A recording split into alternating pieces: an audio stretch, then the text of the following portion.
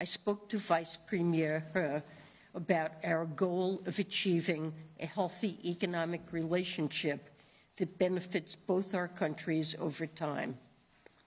We do not seek to decouple our economy from China's. This would be damaging to both the U.S. and China and destabilizing for the world.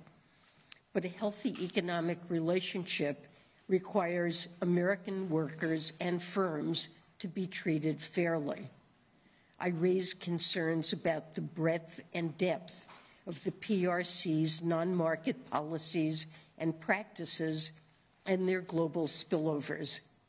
These are concerns that I hear frequently from U.S. businesses. Vice Premier He and I also focused on the need for joint work on global challenges. The physical and economic impacts of climate change are mounting across the globe, including here in California. We discussed specific areas where we can enhance our cooperation on climate finance beyond our co-chairing of the G20 Sustainable Finance Working Group. I also underscored that too many countries continue to face high risk of debt distress and a debt architecture that does not work as it should to support them. I emphasized the need for us to build on our good recent progress in the Zambia case to make much faster progress on other debt restructuring cases. And we discussed the crucial roles we have to play in making the debt architecture work better and faster. We also spoke about our efforts to promote global financial stability, as well as the importance of strengthening the World Bank, IMF, and other parts of the international financial architecture.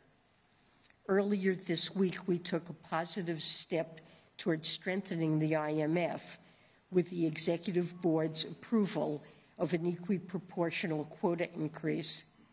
This would bolster the IMF's ability to fight crises at a critical time for the world economy.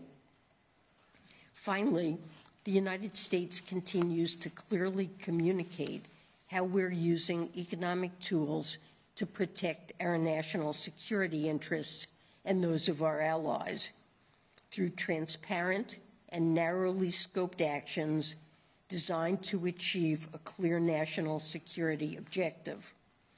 I reaffirmed the importance of directly communicating the design and intentions behind our national security actions to avoid the risk of misunderstanding and miscalculation, as the United States has done with our rollout of the executive order on outbound investment.